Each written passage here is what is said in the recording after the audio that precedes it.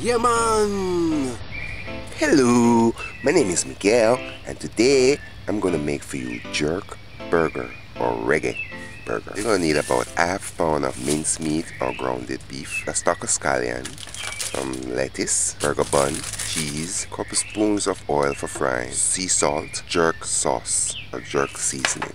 First, start by toasting our burger bun. Today, I'm using a raisin bread bun.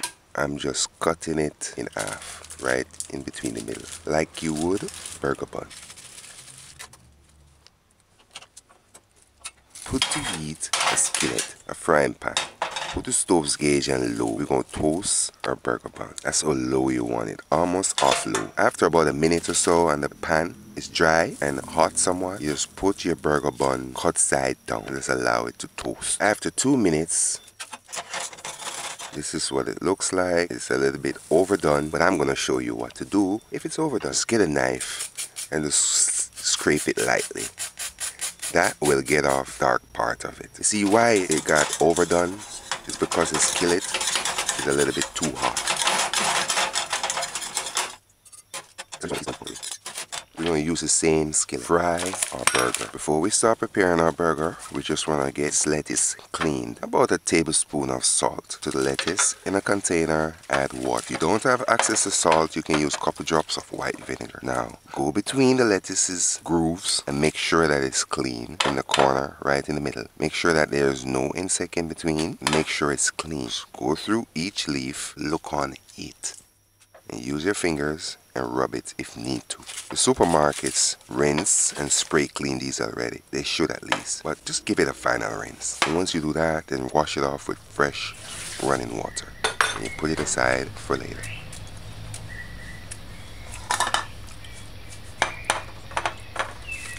Now, remove plastic from this. Make sure that when you remove the plastic, you didn't break off any small piece in the mince.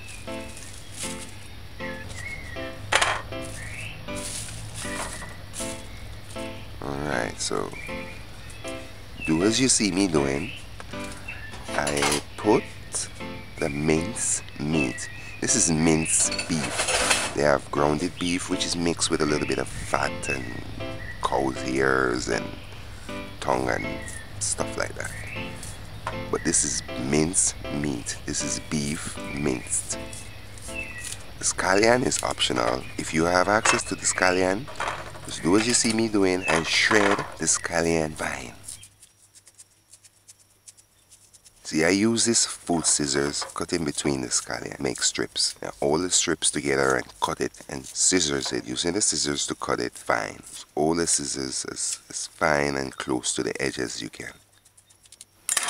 So this is about 2 tablespoons of shredded scallion. Now add about a teaspoon of sea salt. You can use any salt, any regular salt. Not seasoning salt or seasoned salt. This is jerk seasoning. You can use any brand jerk seasoning. Measure and add 1 tablespoon. Only a tablespoon is sufficient for this half pound of mince meat. See, it's a tablespoon. Now, it's best if you use your fingers and massage or mix or blend, whatever phrase you prefer to hear, this jerk seasoning with the mince meat. You gotta work it in, make sure that all the jerk seasoning, the jerk season or the jerk sauce is in the mince meat thoroughly. So you gotta massage it in, use your fingers, and do as you see me doing. Just kind of mix it in. It's gonna get the meat a little bit darker. That's what you want. This is Reggae hamburger, or you can call it jerk hamburger. That's what you want. You can make this hamburger in a circle or you can make it like a square. I use this container that it came in. It's just a perfect square. It's the size that I like. So what I do is just put the mince meat, the seasoned mince meat in the container and compress it. Use the container as a template to form a square burger. Use the palm of your hand with your fingers and compress it. Compress the burger. Make it compress it as much as you can. This is the idea. Just put it aside, let it stay firm. Put the lettuce on a dry paper towel and allow the water to drain. Or, if you don't, do as you see me doing. Tilt it and let it drain. With the same skillet, put the stove's gauge on low. Low? such as this. I don't know if you can see well, but low, near to low, almost off, but more closer to low. Just so I won't forget. See, sometimes the same burger is that the burger that you get in the package. It's not cooked straight through, but it's cooked just enough to get rid of the blood or the redness. And then when you get it at home now, you can cook it another minute or two, and then it's finished. Alright, so add about a tablespoon between 2 of coconut oil I use, and just allow it to get hot for a minute. Now, after a minute, now watch the pan is gonna start to smoke. You see how you formed the hamburger? It's gonna stay together. It's a perfect square. So you do as you see me doing and carefully remove the hamburger from the template. Maybe you have to use your finger and get in between the burger and the template container and kind of prise or get out the hamburger. Once you do that, you put it to the heating oil cautiously and just lay it. You gotta let it stay. Once it touches the pan, you gotta let it stay. You can't move it again until it's fried. Now do what you see me doing and make ventilation holes. You can use a fork or you can just use this knife that I'm using and just make little marks. Make sure it goes through all the way to the bottom of the pan. Alright, so that's what you want. You can make the holes while it fries. When you go through, make sure that it's kind of making the hole at the bottom, so that when it fries, the heat goes through the ventilation holes and cook the middle.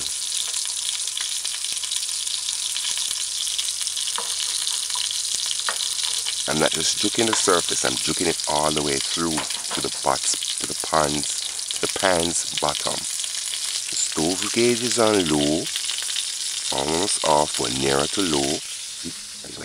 It's nearly off. So you don't want to cook it too fast, but you want it hot enough so that it fries. You see how the steam is coming through the ventilation holes and creating these little foam, these little beef grease foam. Alright, so just allow. I didn't remove it, I didn't shift it nor do anything, just allow it to stay on that side. Alright, so it's been frying away. It's been between 5 minutes. You saw the stove gauges on low, and move it between low and almost off low. Alright, now get a spatula. Be very cautious, careful, Andy. Try not to break your burger, and flip it on the other side. You can use your hand, use your left hand to help brace it, so that when you flip it, the oil doesn't splash and burn you. If some of you saying there's too much oil in the pan, it's not a lot of oil. In fact, you're going to see this burger going to suck up all the oil. And the oil too is from the beef. It's like beef oil. Let's stay allowed. While we wait for that, let's prepare. I almost forgot these onion. If you like raw onion, you can always use these onions raw. But I like my onions sauteed somewhat. So do as you see me doing. Peel the onion, remove the brown skin, make sure it's just the brown leaf, because the first layer of the onion is the strongest. I stress it on every single video. And then slice the onions in wheels or onion rings.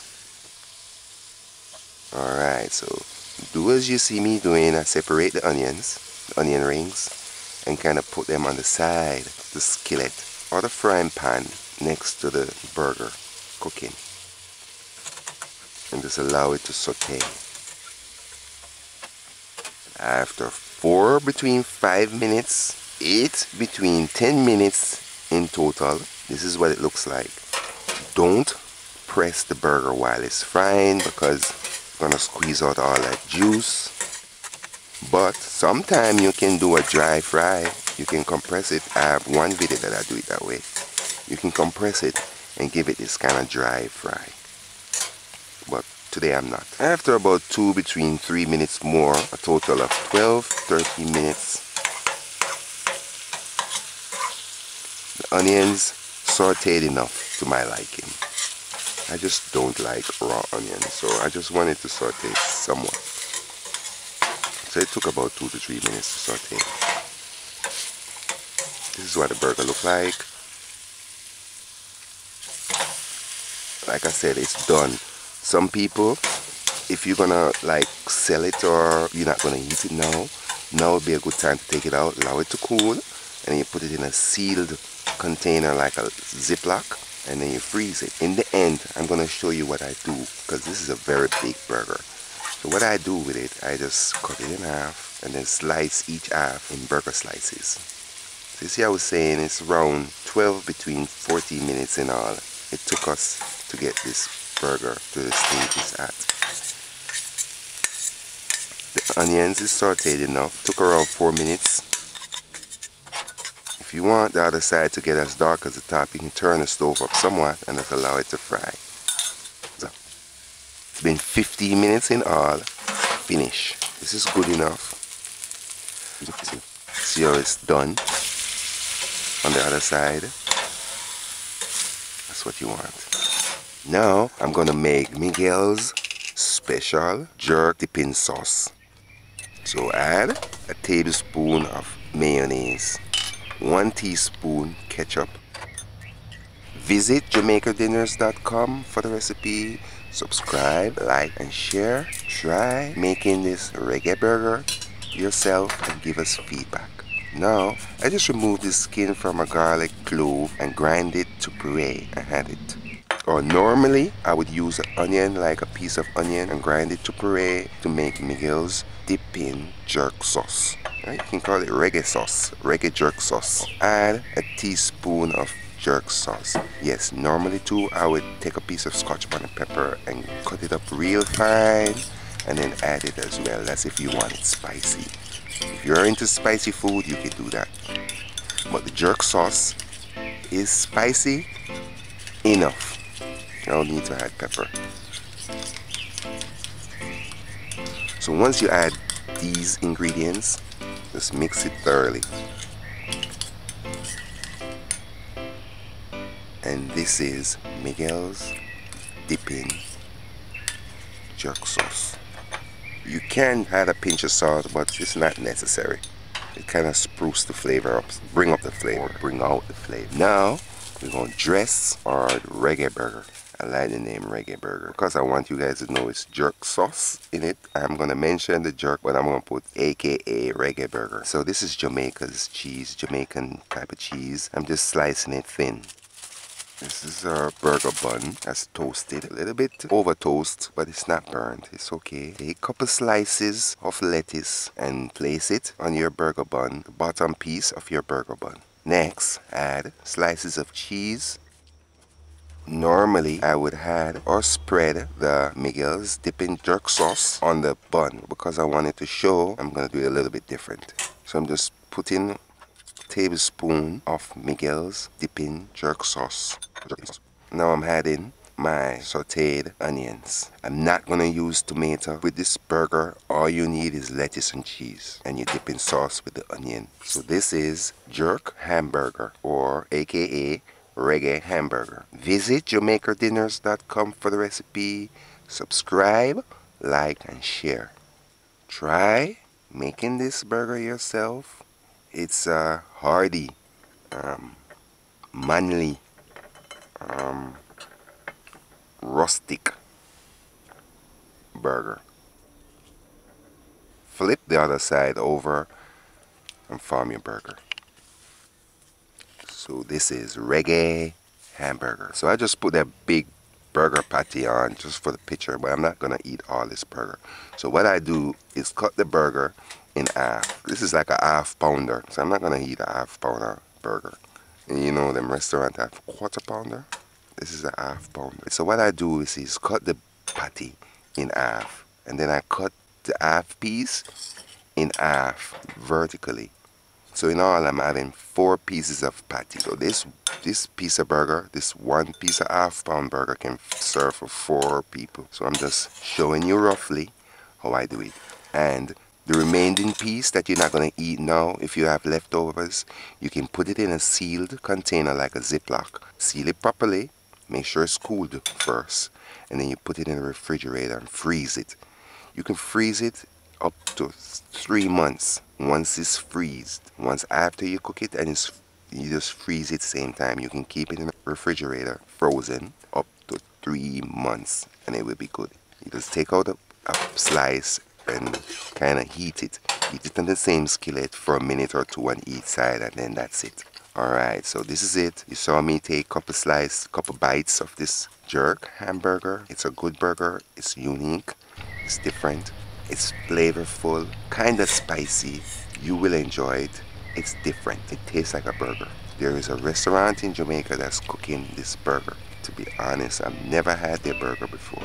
I always cook it myself. I cooked this before and I enjoy it every time when I want something different. Alright guys, bye. Yeah man!